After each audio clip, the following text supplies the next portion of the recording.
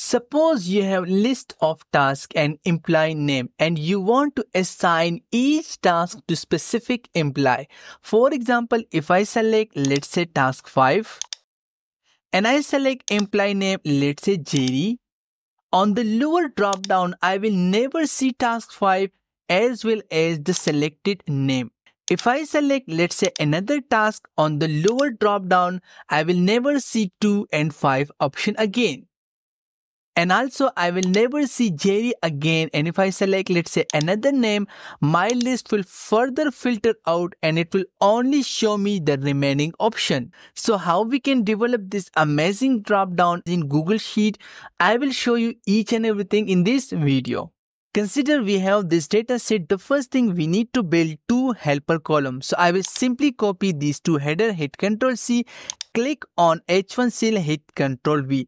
The next thing I will simply type equal VStack function, open parenthesis. In this case, since I want to develop my drop down on column A for the task, so I will simply click on A to drag the mouse down and simply remove the end reference, hit comma. Click on E to drag the mouse down and simply remove the end reference, close parenthesis. Now this function will combine the 2 ranges in vertical direction. Now we need to apply a very simple unique function. Click your mouse after equal sign and now simply type unique function. Double click. What is the range? This whole function result is my range, hit comma. I will skip the second parameter and for the third parameter I will simply type true. Close parenthesis, hit enter. Now I will click on A to select all of the cell I want to apply drop down. Click on data validation, add a rule, drop down from a range, select data range, click here. In this case, I will simply click on H2 and drag your mouse down. I will also select some blank rows as well. Maybe in future I have more data set. Simply hit OK. Scroll a little bit to the bottom side, click on advanced option. In this case, I like the arrow format and simply hit done. Now if I scroll up and simply select, let's say task 1, you can see my column H list automatically update. If I select, let's say task 5 is no longer present in this list.